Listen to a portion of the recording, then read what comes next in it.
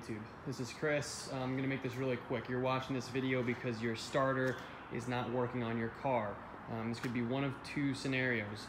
One being you crank your car, you turn the key, and the starter is completely locked up. You hear it just clicking. You know the battery has charge and nothing's working. The other scenario, which is pretty unique, more probably not as common, which is what this car is having.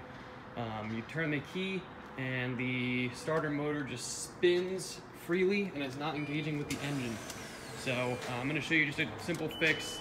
Yes, it is the hammer trick, but I just want to sort of show you where on the starter where you should hit and just talk a little bit about it. So you guys can see that little barrel thing right there is my starter. There's that very tiny thing, a little tiny barrel above it. That's the starter solenoid. So you can use a small hammer, even a small rock. I lightly tapped on the solenoid in my case, and for good measure I just lightly tapped around the starter as well. I was able to get my car to turn over and turn on and relocate it to a safer area for me to work on it. I'm in a parking garage, so I just moved it up to one of the higher floors away from traffic. Give that a shot. See if you can get your car to start and move it. It's not a guarantee, it's not a permanent fix. Just give it a shot to get your car in an area where you can safely work on it.